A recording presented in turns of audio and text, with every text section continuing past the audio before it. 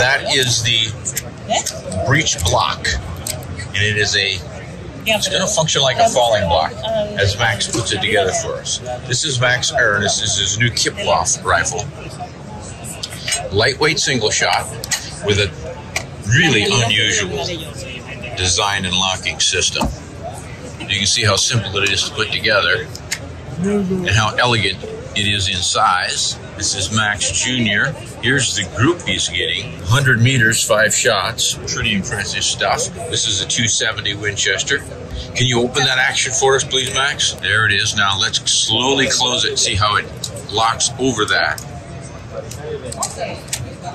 It locks it up tight like a falling block. That's interesting. Really unusual. So it moves laterally, yep, vertically.